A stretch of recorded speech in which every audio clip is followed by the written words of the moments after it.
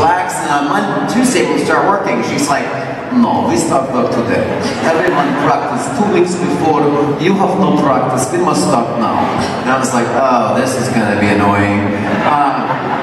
And we started practicing in New York, and we had about maybe 7 days to learn that first cha-cha moves like Jagger. And yeah, the moves are like, that saved me. Otherwise, and then like I thought I was going to get kicked off the first week, and they're like, dancing the encore, Carson Kressley and Anna Prabhutskaya. And I was like, no way, we're doing the encore. So that was great.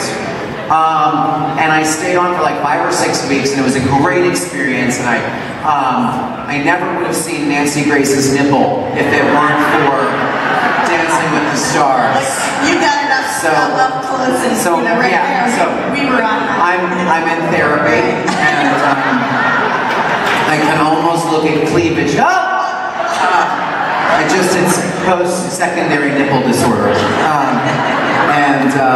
But no, I met amazing people, and Cher was there, and yeah, we're pretty close.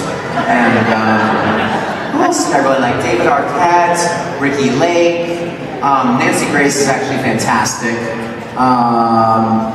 Yeah, everyone was really amazing. So when you were practicing, right? How long? How many days a week?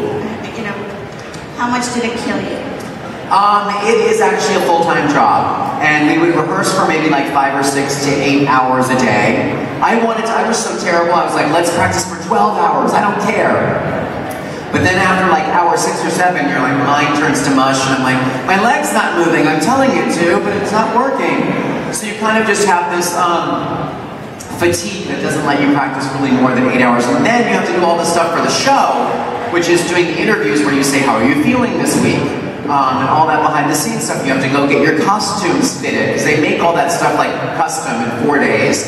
You have to drive to your fitting, and I was very involved in the costumes. I was going to ask that. They said, bring us your ideas. And then the first day I came in with like fabric and sketches and my fashion plates, and they were like, we didn't mean that many ideas. But yeah, I was very involved. And that was like where I had a great time, because I knew what I was doing. The dancing, not so much. Okay, so... That quick step, that's a real, oh no. I don't know why, who does that? Why does it even exist? Dancers from Ukraine.